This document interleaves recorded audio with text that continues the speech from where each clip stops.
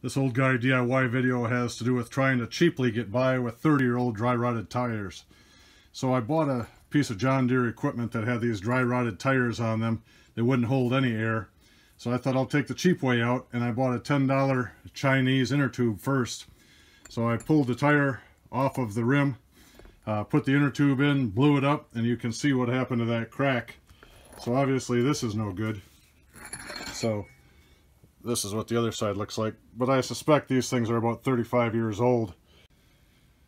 So I went to Amazon looking for Carlisle tires. The ad said made in America. You see made in China right there. So now I need to remove the old inner tube, take the wheel off the rim, and put the new tire on over the inner tube. When it comes to breaking the bead on these small tires from lawnmowers and things like that, I found the best technique is just to put them in a vise, and then as you tighten the vise up, make sure the vise is on the rubber on both sides, not on the wheel, and it should just pop here in a moment.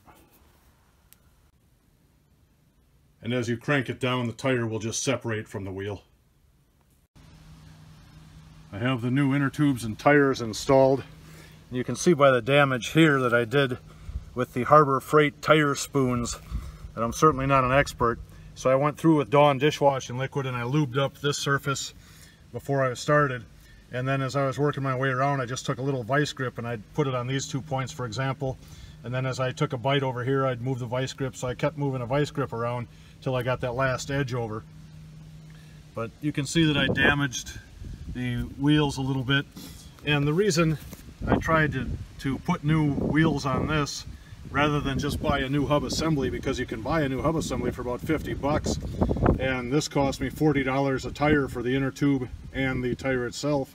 But everything I read said the bearing assemblies on the new ones that you get are crap. And this is a machine from 1988. It's an actual John Deere unit, and from what I can tell, the bearings are still good and everything seems to work as far as the hub assembly goes. So I thought the hub assembly was more valuable than the time I would save. I didn't want to put new hub assemblies from China on there, run for 12 hours and have them fall apart. So I've gotten the rubber back on. I inflated these to 36 pounds a piece. It says not to exceed 46, but this is what I'm going to run with. I hope this video helped you, and have a great day.